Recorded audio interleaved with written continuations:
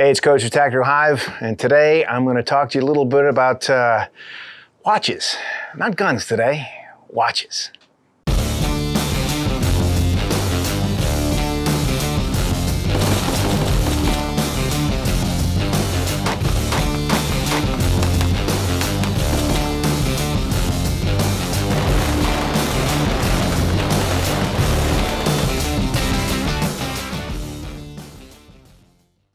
So today's video is brought to you by Dry Fire Mag. Now, back in the old days, when we had the 226, you just squeeze all day long, get all the dry fire you want that way, okay? Now, these days, we moved over to the striker fire pistols, you know, the Glock 19, 320. So now, you send that, and you get nothing, all right? So, in order to give you something that it simulates a trigger squeeze, but it gives you something. So got that take up and you've got that little click. So I can take it up, get that click. So I know at least I can get up, I can get that good slack out, find the wall, click. Find the wall, click. Okay, so you know, if you don't have this, then it's like click, and you gotta, if you do your tap racks, you're good to go. If you get in the habit of going, well, I'm just resetting the trigger, you'll never do that for real. So you always want to do that tap rack. Or, even better, buy one of these. You know, if you go to the website, use promo code TACHYVE and get 10 bucks off. In previous videos, guys have seen my watch collection on the shelf over my shoulder, and I got a lot of questions about it in the comments. So we'll talk about this. Now, I already did a video on my current watch setup, and I got the Garmin Fenix 6. This is what they're issuing to the guys on the team now. And this syncs with your phone and does everything you need to, you know, so you don't ever need to suffer the embarrassment of wearing one of these around. These days, this is what I'm wearing. Okay, and just kind of, I've already done a video on this, but this is how we got there. All right, so I was never a watch guy back in the day, but my first paycheck in the Navy, which was about 200 bucks, I went down to the exchange and I bought myself this dive watch, good old Citizen dive watch. Probably should have got something a little bit better, but man, I wore this thing for years. It worked.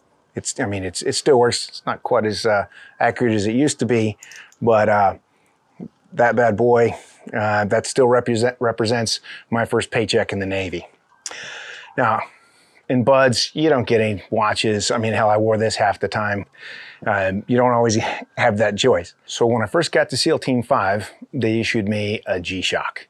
Just that first one, you know, GP100, whatever the hell it was. I don't even know. I don't know models, guys, but man, G-Shocks work. They keep working. The G-Shocks that I have here, you know, good old Casio, the rubber armor that's on there, it'll get beat up, but there are companies out there, it's pretty easy to replace. So eventually, I mean, my philosophy behind watches was I wore it until it stopped working, whether the battery ran out or whatever. I threw it in a bag and then went and got a new one from Supply, all right? Now, one of those times, I rolled in there and there was a drawer full of tutors. And even I knew, not even being a watch guy, that was a cool thing. So I requisitioned one. I had to go and get it fixed. It cost me about 300 bucks. But then, you know, so I wore that for the rest of the time I was at SEAL Team 5, but I had to give it back. A few years ago, my buddy, who was a diver back in the 70s, he gave me his old tutor that had been flooded out since I think 1972. So I went to my my guy at Resco, and Kevin went and he refurbed my watch for me. So this represents the Tudor Submariner that I was issued at SEAL Team 5. Now, the band that it's on, they call it a Longapo band. And back in Vietnam, guys were rolling with their cool Tudors, and the band that was issued with it, either the rubber ones or the fabric ones, would rot because you're always in that you know, humidity, and they're all in and out of the water. So on R&R, when they were in Longapo, Philippines, talked to some of those industrious Filipino guys, and they made this. So of course, you also have little decorations put on there. Got my SEAL Team 5, my Freddy the Frog with the stoner. Anyway, I actually ordered this band the month before Mount Pinatubo blew up, and so I never got it. Now there's talking to the guys at Resco, they introduced me to a gentleman called Jaffe Gerardo, and he's in the Philippines now, and he makes these things. So I finally got my order, and got it engraved, the whole 9 yards. Just that perfect representation of the time. So anyway, that's a little story behind my my tutor, and honestly, this thing keeps a lot better time, but it's still cool. All right. So the last watch I got issued when I was at Damnac at Gold Squadron was this Seiko, the Arnie version. It's a pretty cool dive watch. I used it for a bit. These days, the little LCD screen on there is too hard for me to see with my older eyes, but it's still a badass watch. As we went along, the guys at Gold Squadron started talking about making a watch just for Gold Squadron. So they contacted a couple different companies. They ended up going with Bremont, which is a company that makes like ejector seats or something.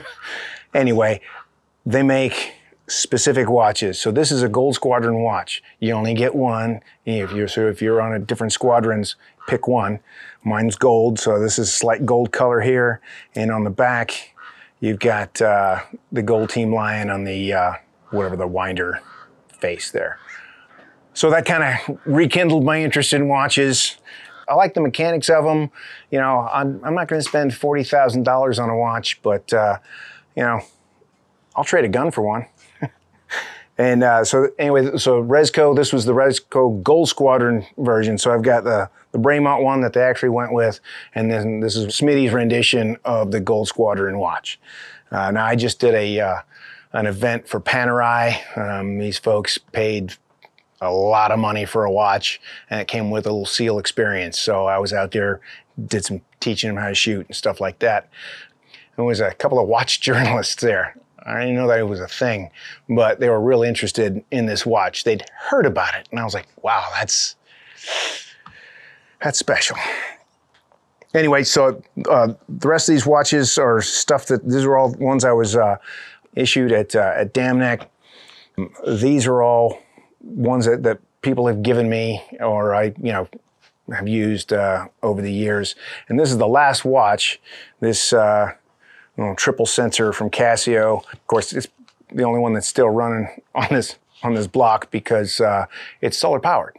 So don't ever have to worry about changing the battery. Still works, and it's only about 12 years old or so. Still running fine. So Casio makes a really good, reliable piece of equipment there. Now on my Mod 2, this is my workout watch, or when I'm going to be bashing things around. I got my old Phoenix 5, and then got the new Seiko. This one's solar. So again, I don't have to worry about batteries in this sucker anymore. So if I'm not wearing this one, then this one's on my wrist.